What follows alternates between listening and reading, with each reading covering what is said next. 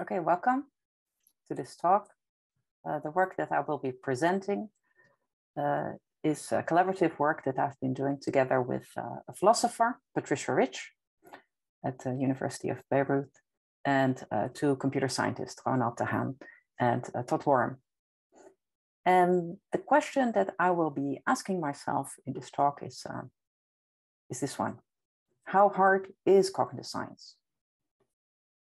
So how hard do you think cognitive science is? I think few people would say cognitive science is easy.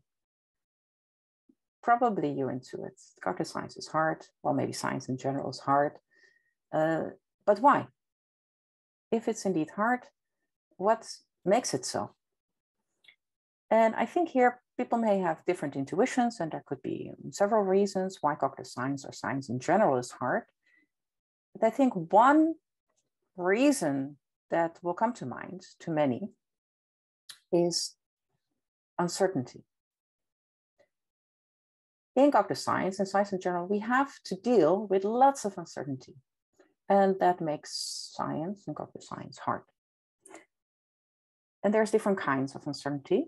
So for instance, I think most commonly thought of is the uncertainty in the statistical inferences that we make as scientists. So for instance, when we observe or collect data, there's error, there's noise in our data, there's measurement error.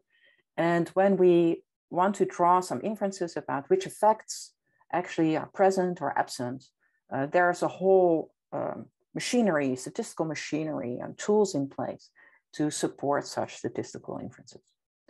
And well, we need them because statistical inference is hard. But this is only one dimension of uncertainty. Another dimension of uncertainty is how do we generalize from our observations? So even setting aside the uncertainty in what can we statistically infer from our current data, how can we generalize our inferences to new situations? For instance, if we run an experiment again, under what conditions should we expect to find the same effect or different effects? And well, for people with a more philosophical background, maybe Goodman's riddle of induction comes to mind. If we observe a green emerald, how do we know the emerald isn't blue and that there is some point in time where it actually turns blue? How can we actually make inferences about future observations based on past observations?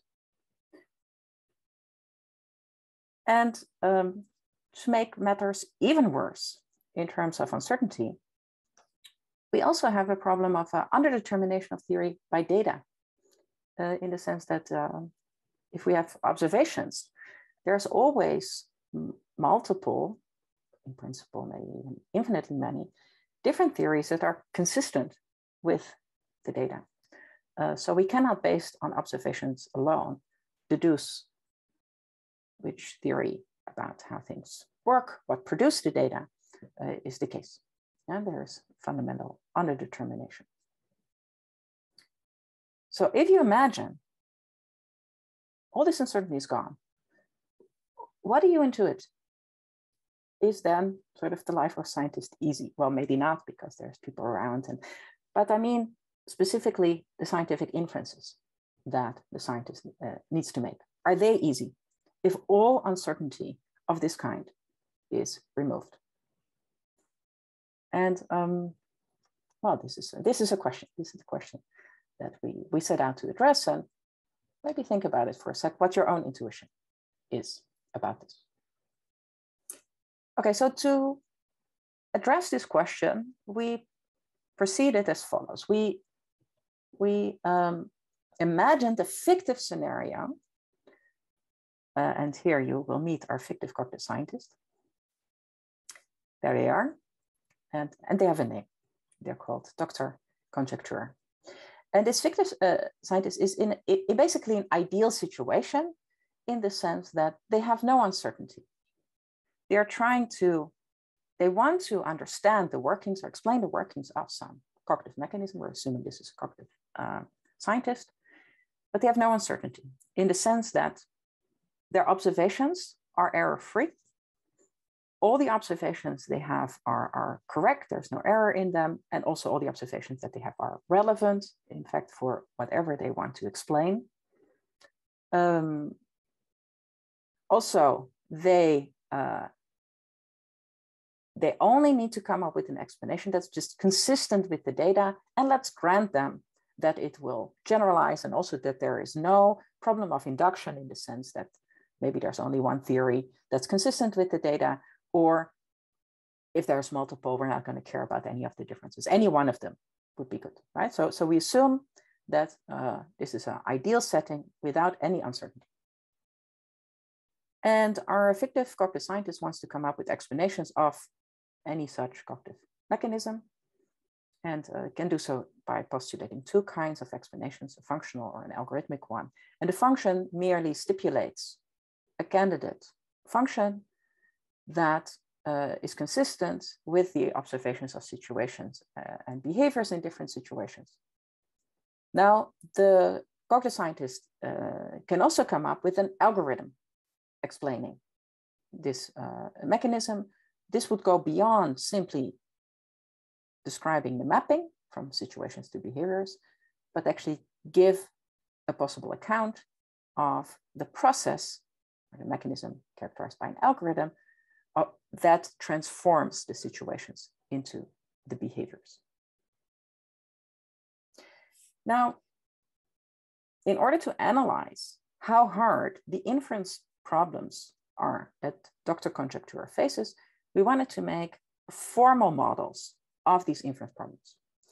And these are a form of abduction in the sense they generate explanations. They're not a form of deduction, but this is also known as abduction, when you generate a possible explanation for your observations.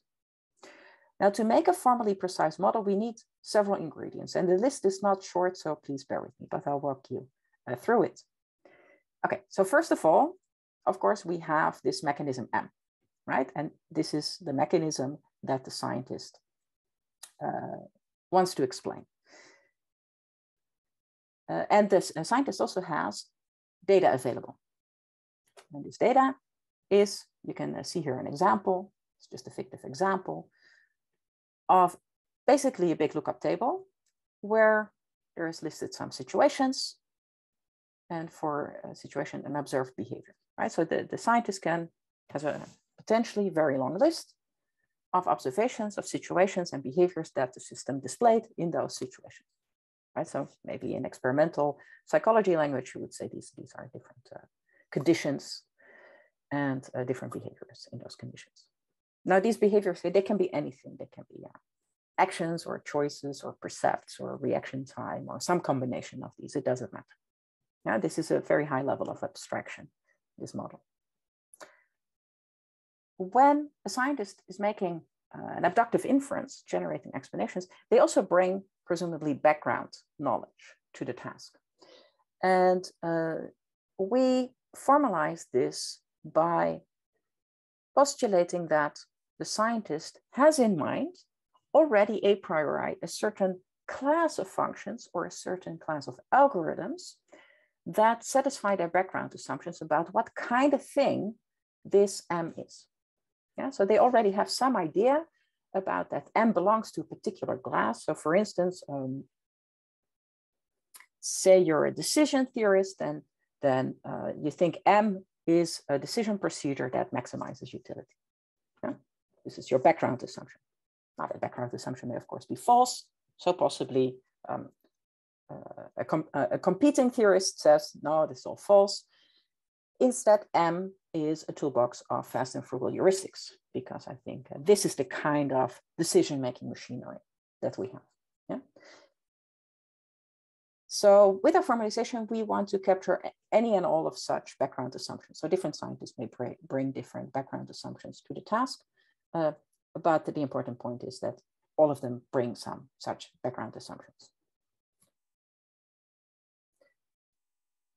The list continues of ingredients that we need. So the scientist is trying to come up with functions and algorithms, but also needs some language to describe them.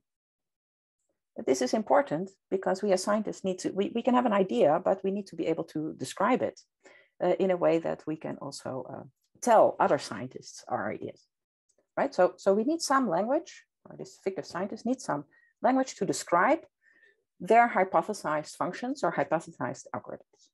And we say, this is our symbol, this L sub F is the language for functional explanations, and there's also a language for algorithmic explanations, right? So these languages allow you to express in some form, and that can be natural language, formal notation, or some mix of the two, also some sketches, anything that in some way encodes the information about what the function is that the scientist has hypothesized, or what algorithm they have hypothesized. In addition, presumably there's some bound on the length of this description that they're making, because our explanations as scientists, they need to fit on the pages of the papers or books we write. Yeah, if I have only 30 pages, say, or maybe I have 100 in a book, I don't know. Whatever explanation I come up, it must fit in that space. If it's bigger, then I just cannot express it in that space. Yeah, and presumably we would require of good explanations that they have some bounded length. If they have infinite length, I would think that we don't consider them good explanations because we wouldn't even be able to communicate them to anybody else. Maybe we wouldn't even be able to grasp them ourselves. Okay, so these are the ingredients.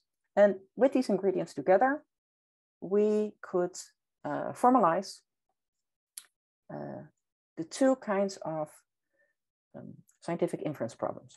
So when Dr. Conjecture is coming up with a functional explanation, what this model of the inference problem that they are solving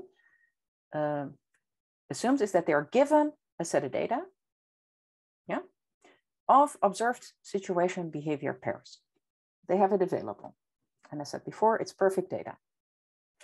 Now this data is generated by some unknown function, right? Because it was generated by M, but Dr. Conjecture doesn't know what function M is computing, because this is actually what the scientist is trying to come up with as an explanation. But they bring background knowledge, background assumption that whatever function it is, it's going to be of this type, a type F. Yeah. So it belongs to a particular class of functions. Also, there's going to be some upper bound on the length of the description that is given. So what the scientist produces is this description, and that description is to be of a certain maximum length K. Now we included infinite as a possible case just to see what happens if you actually allow for this. And you will see, I will come back to it in our results. Okay, so what the scientist produces is a description of this function such that the function that they postulate as a possible explanation is consistent with the data. Now one may ask, what do we mean by consistent with the data? Well, we mean that if you were to give from the data set a situation as input to this function, then the output produced by this function will be in your observed set of possible behaviors for this situation. Yeah, that's just what we mean with consistent. So basically it fits the data. Now this exact, so we will be working with this definition, but the exact definition, as it turns out, doesn't matter so much. And I'll say more about that later. Okay, so the scientist will produce such an explanation if it exists. And if there doesn't exist one, for instance, because there isn't any one that can be described with the language that the scientist has that fits actually the number of pages or the word count, or the maximum word count that we have, then it would be nice if the scientist would be able to know that none such exist. Yeah, okay, so this is now a characterization of the scientific inference problem that is solved by this fictive scientist. And in a completely analogous way, we also have an algorithmic variant of the same inference problem, right? And there, instead of producing an explanation in terms of a function, the scientist produces an explanation in terms of an algorithm describing the process by which the function that is consistent with the observations is computed, or at least according to their possible explanation. So what we wanted to now know is we have precisely defined these scientific inference problems. And we asked ourselves the question again, so, well, how hard are they? Yeah. And to analyze this, we used a mathematical proof technique from computational complexity theory. And I cannot, unfortunately, go into the nitty-gritty details of this technique. But if you're interested in also learning how to apply the technique, then I warmly recommend our textbook, where you can actually learn to use this technique for your own complexity analysis. For purposes of this talk, I think it suffices to give you a conceptual feel for how the technique works. And I'll illustrate it with this example here. So on the left, you see a sketch of a possible problem that, well, maybe you may face. I face it too. A scheduling problem. Yeah. And so this is a problem. You have lots of stuff to do, and you have to somehow schedule it such that you don't. So you need to. You have meetings on your work. You have to prepare maybe a lecture or a talk. You have some groceries to do to pick up your kids. You need to schedule this all in the week. And you need to prevent scheduling conflicts. This can be particularly challenging if you also need to coordinate this with meetings with other people who also have scheduling constraints. So this problem could be quite tough. Now imagine that you would be able to transform your problem, your scheduling problem, into a different problem. This lovely coloring problem that a kid would solve. May be familiar to some of you if you have some scribbles like this. You could have a puzzle, you're given these scribbles, and the solution is a coloring of the areas, created by these scribbles in such a way that two neighboring areas are not allowed to have the same color.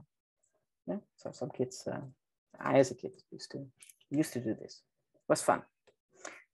Now imagine that you could basically embed or translate your scheduling problem, transform that into a scribble like this, such that you could give that maybe to your 7-year-old, and they would solve it, and you would be able to easily read off the solution, such that that would solve your scheduling problem. Yeah, so imagine that that was possible. And these arrows here, that's what we call a reduction. Now, in fact, we know that it's possible to actually have such a reduction, such a transformation from scheduling to coloring. We know it exists. It's not just technical. Now, let's say you would know that the scheduling problem is hard. Here's one notion of hard, and one notion of hardness that we care about is uncomputability. And uncomputable means there is no algorithm that for any given instance of the scheduling problem will give you actually a solution.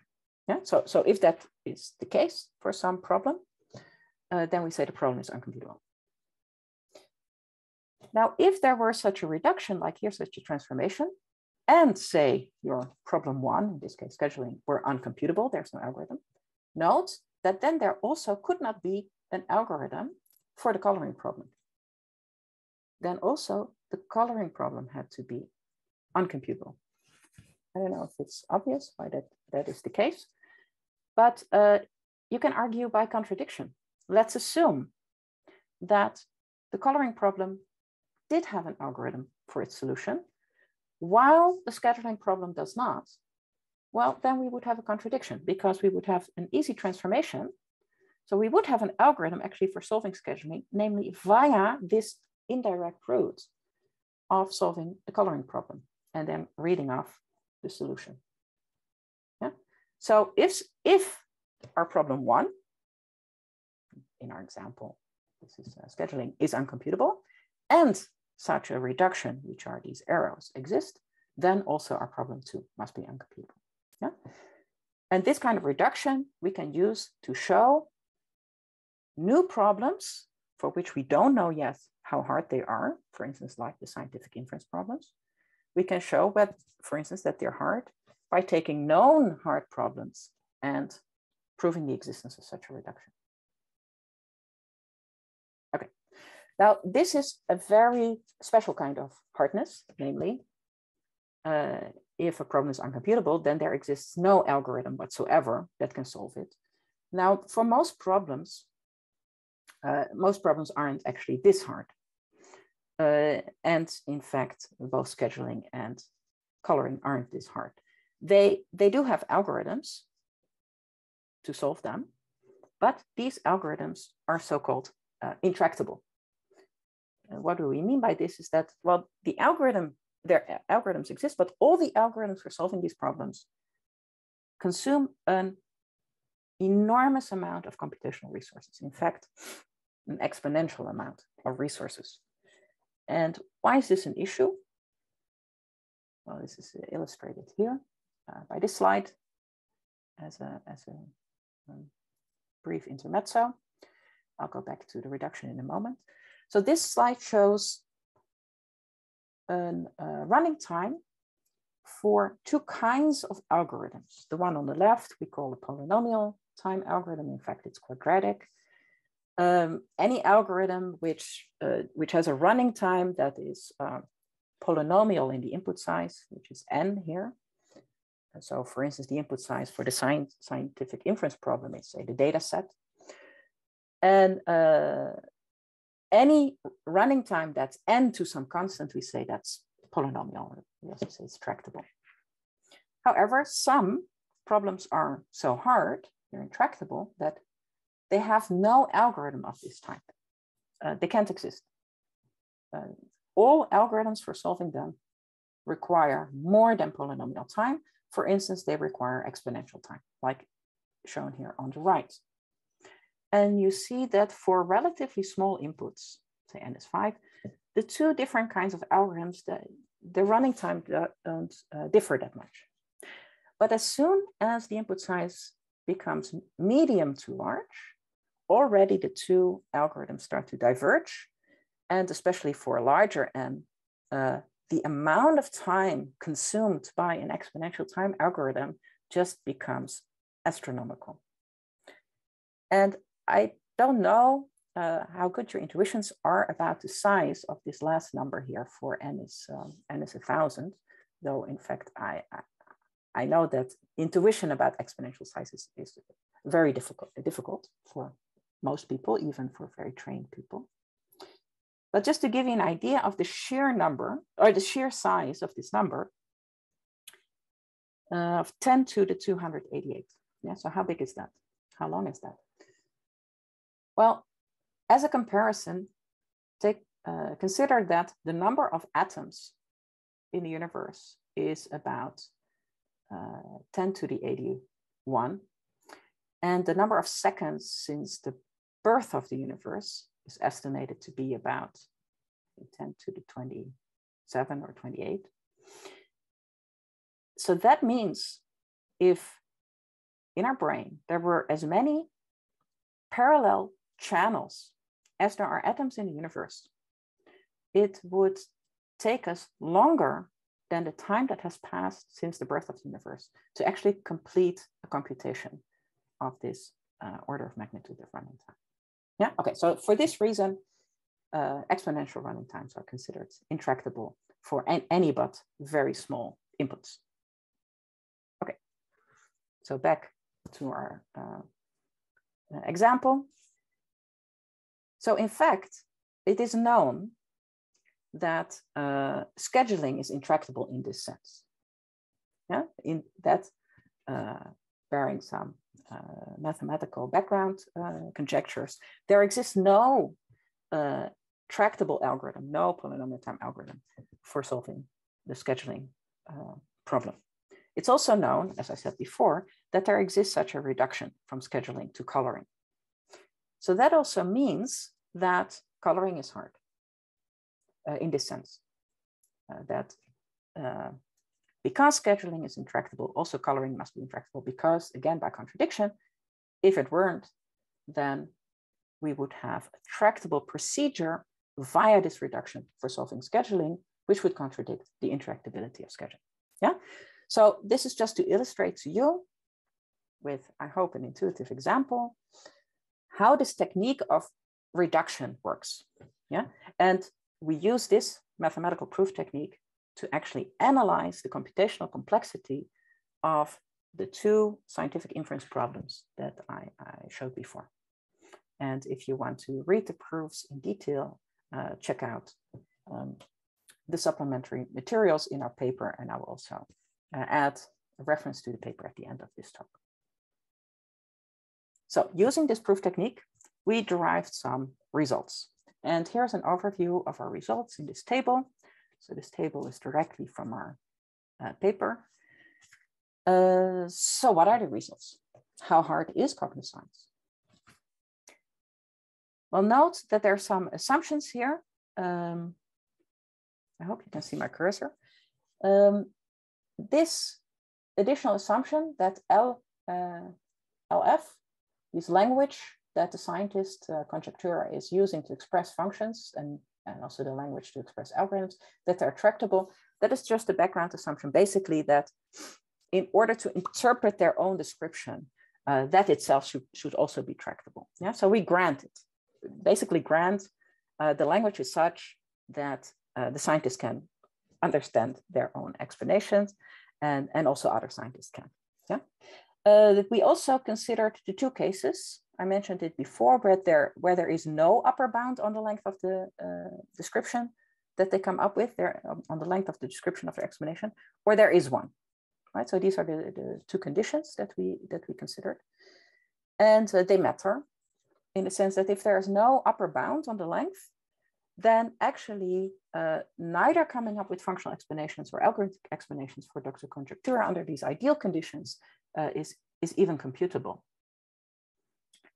If we assume that the system that Dr. Conjectura wants to explain the workings of has an explanation that fits in the number of words that we want to express our explanation, then there is an algorithm in principle to come up with such explanations, or know that none exists. This is because you basically run out of space.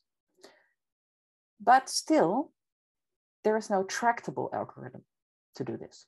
So there's no tractable algorithm that, given perfect data and background assumptions about what class of functions or class of algorithms describe the mechanism's behavior, that will be able to produce an explanation consistent with the data. Yeah?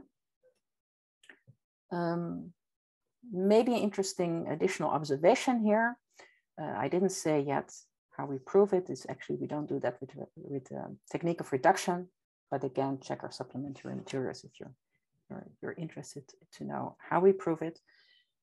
But we do know that if there is a bound on the description length, and we were to, say, accidentally hit upon a good explanation, we would be able to verify that it indeed fits the data.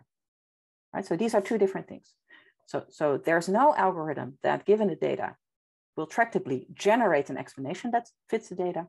But if you were to be given such an explanation, you would be able to tractably verify that indeed that explanation fits the data. Okay. So these are the results from a computational complexity perspective. So the upshot of this is that, well, even if we have perfect data we have no problem of induction and no underdetermination of theory by data, still there cannot exist any tractable procedure for generating explanatory theories. Or, as I also like to put it, cognitive science is so hard that it cannot be automated. Okay, so this is, I think, at least one of the main take-homes. And I'll get to some more take-homes in a moment.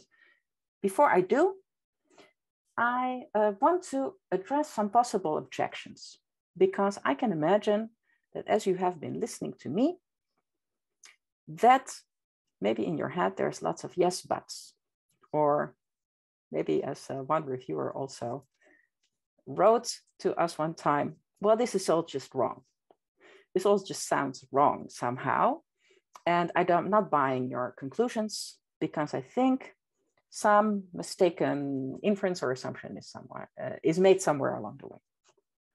So let us discuss some such objections right on. Okay, so here's one. Here's one possible objection. So one possible objection that you may have or someone else is, yeah, but this situation as you modeled it, it's far too idealized. Cognitive science is much more messy than this. Yeah, you know, it's too ideal. It's too perfect. And I'm not buying your results. Right? So one may object like this. Yeah, one reason for why it's too perfect. It's not just because, I don't know, there's no messy desk with all kinds of papers. No, there's also all this uncertainty is squeezed out. You have this completely idealized situation and all the uncertainty is out, and it's just, it's too perfect. Okay, so what could be a possible response to such an objection is, well, you're right, it is idealized and it is too perfect. But what we show is that even if we idealize to this extent that all the mess is out, still cognitive science is hard. And putting the mess back in can't make it easier. It can only make it even harder, right? So that would be my response to such an objection. Now, maybe not satisfied and say, yeah, but yeah, too quick. I'm not convinced yet. You are right. One may argue you are right that uncertainty can only make it harder. But there is a different aspect of the idealization, which makes me not buying your results. Namely, you're assuming that the explanation needs to be perfect. It needs to perfectly fit with all the data. And we don't require this in real cognitive science practice. Okay, so it's a fair objection. To answer it, I would note that we also considered this possible objection. And what we actually found is that this consistency, as I defined it to be consistent with the whole data set, is not a requirement for the intractability result. In fact, if we say the explanation need only be consistent with, say, at least half of the data, so you can scratch out some data. You can pick even which ones you want to scratch out. You could even make it dependent on your explanation, which ones you want to scratch out, maybe some harking after the fact. All fine. Still, we can show that a reduction still exists. And so the intractability that we prove isn't dependent on a perfect fit. Even if you say some more than half fit, that is also intractable to find. There's no algorithm that will guarantee you to get an explanation that will fit, say, at least half of your data. Yeah, okay, so that will be an answer to that possible objection. Now, okay, so a follow-up objection can be, okay, fair. That's actually quite counterintuitive, because maybe you would think only explaining half of the data should be easy, but okay.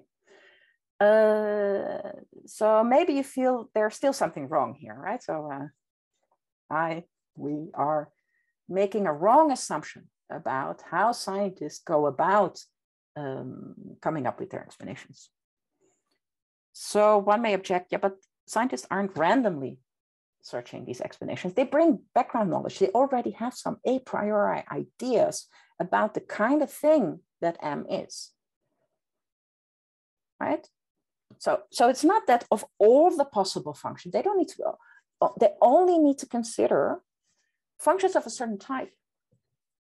And so they're not randomly searching the whole space. Okay, also fair. I would say, well, that's already captured in our formal definition of the scientific inference problems. Namely, as you may recall, we already specified that the scientist brings with them a priori hypotheses about what kind of mechanism M is and how that constrains actually the space of possible functions that they even need to consider, or the space of possible algorithms. So all functions and algorithms that aren't part of this class constrained by their a priori assumptions, the scientist doesn't need to consider. And we also in our proofs explored different cognitively relevant interpretations of these classes. So for instance, we considered, yeah, what if the scientist assumes that the cognitive architecture is like an ACT-ARC architecture, or if it can be characterized with neural networks, either feed-forward or recurrent, or if they assume it's some reactive architecture, such as used in robotics, or maybe it's a fast and frugal set of fast and frugal heuristics, right? So, such as proposed by some decision-making researchers. Our results hold for any and all of them, right? So it's not that the intractability comes from the fact that we assume sort of an absence of constraints on the space of possible functions. Now we can impose strong cognitively relevant constraints on the class of functions and algorithms. Still, there is no tractable algorithm that generates from perfect data good explanations. Yeah, okay. So, objection 4.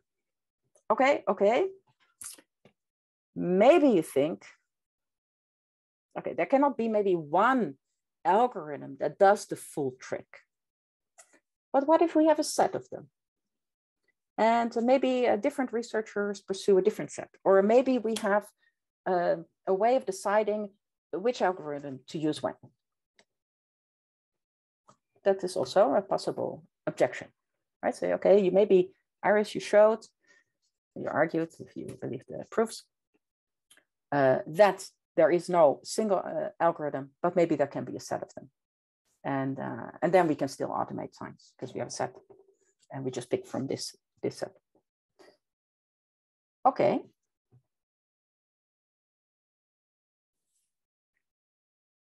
That is a possible objection, but it won't work. Because realize that if you have at least a fixed set of algorithms, a fixed set, a constant size set of algorithms is itself also an algorithm. And we've proven none such can exist. Now it could be, of course, that you have an unbounded set. That is possible, but that's not an algorithm. If you say I have infinitely many procedures, okay, but that's not an algorithm, right? And also we don't have actually infinitely many scientists. But if we would have infinitely many scientists and each of them would pursue a different procedure, that's fine. That's not a problem. But that wouldn't instantiate automation. And the important point here is that pluralism and this indeterminacy in a sense about, yeah, well, okay, there can be different procedures, but there's no fixed way of deciding which procedure to use when, because that would actually instantiate an algorithm. So this pluralism and its indeterminacy is, I would argue, necessary for discovery. That is an implication as I interpret our results.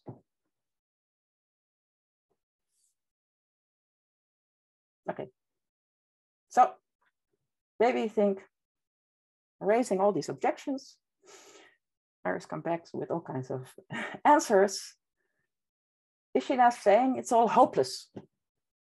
Right. So, okay, so what can we do? Maybe you feel that if there's no algorithm, then it's all hopeless, because then how can we, in a systematic way, from our observations, come up with explanations? And I would say, no, well, there's no reason to think that cognitive science is hopeless. It's interesting in a sense if this kind of result would generate such a sentiment, because we already had all these problems from uncertainty. And certainly it's not the case that the problem of induction is solved. And certainly it's not the case that the problem of underdetermination of theory by data is solved. And we don't consider those fundamental problems in scientific inference as making our science hopeless. I mean, we still do cognitive science. So now discovering that there is further hardness that maybe you had not realized, it's not a reason to stop doing cognitive science. Of course, we can still do cognitive science. Just need to take the implications of the results seriously. Also, as I noted in this table, there is a silver lining that possibly if we were to hit upon good explanations for some cognitive systems, likely we would be able to recognize them as good explanations. So in that sense, it's also not hopeless. It's just that we cannot expect to have a simple procedure, automated way, or a way of codifying our inferences such that, that we basically can go from data in a way, basically deduce in a tractable way explanations for the systems we want to explain and understand. I could, of course, go on with objections, but I won't. I will leave you opportunity to raise some during the discussion period, and I'm very much looking forward to if I even convinced you with my answers to these objections, or if you come up with some new ones that I haven't considered yet. I would really love to hear that. But let me then close with well, some of the conclusions and take-home messages, I think, from this work and these analyses. So first of all, conclusion is that, well, yeah, cognitive science is really hard. Now, nobody is surprised by this. You already probably thought cognitive science is hard. But what the analysis show is that even without the usual suspects of what you may think make cognitive science hard, such as statistical error, problems of induction, or underdetermination of theory by data, even if we take them out of the equation, still cognitive science is hard in the sense that there is hidden complexity, computational complexity, not uncertainty, when we want to infer explanations from our observations. Now, why is this important to be aware of this? There's different reasons possibly why it's important, but here's one that is also close to my heart, namely that, as some of you may be aware, there's lots of methodological reform going on, and in general, methods development that is trying to address issues of uncertainty. And what I hope to convey is that these recommendations for how to possibly cope with issues of uncertainty of the different types, though most of the time this focuses on uncertainty in our statistical inferences, they leave this problem of complexity completely untouched. Or worse even, the recommendations for how to cope with uncertainty, for instance, by codifying scientific inferences in rules, may make matters worse rather than better. Yeah? Because they are not tuned into the complexity of statistical or of scientific inference. So what I would argue is that we need a more holistic perspective of scientific inference than the one that is, I think, currently dominant in methodological reform. And I don't mean to say that this idealized scenario that I presented gives this full holistic perspective, far from it, of course. But I think the analysis shows that if you dig deeper, you can uncover problems of scientific inference, problems in cognitive science that would otherwise be hidden or invisible. And I've uncovered here one, namely the computational complexity of abductive inference, coming up with explanations. Now, if we take a more holistic perspective on scientific inference than just uncertainty or even just statistical uncertainty, maybe we uncover other problems that are currently ignored. And I also hope that this kind of analysis provides perspective to pursue such lines of research. Now, a last take home, of course, I said it already before, is that I think the particular results, complexity theoretic results that I presented, show that science cannot be automated, and I think also should not be automated. Namely that pluralism in approaches, in inferential approaches, and some indeterminacy, so that it's not all codified, is, in my opinion, vital for discovery. And I think that these results also substantiate such a claim. And the reason for this is that, in a sense, that the explanation that we are looking for as a cognitive scientist is not just a needle in a haystack. It is, in fact, a needle in a landscape of haystacks. And if we are trying to make inferences, scientific inferences, based on a particular procedure or particular set of rules or algorithm in general, we may be looking in one of these haystacks, not realizing that our needle is all the way over there in a completely different haystack, that our procedure doesn't even know how to look into that haystack. Yeah? So this is the main take home that I want to convey. And with this, I close. Just to mention that if you're interested in reading more about this work, also the supplementary materials, if you want to dig into some of the proof arguments, you can check out the paper. And I also want to very much thank my wonderful collaborators again, Patricia Rich, Todd Worm, and Ronald de Haan. Okay, thank you very much for your attention, and I very much look forward to the discussion.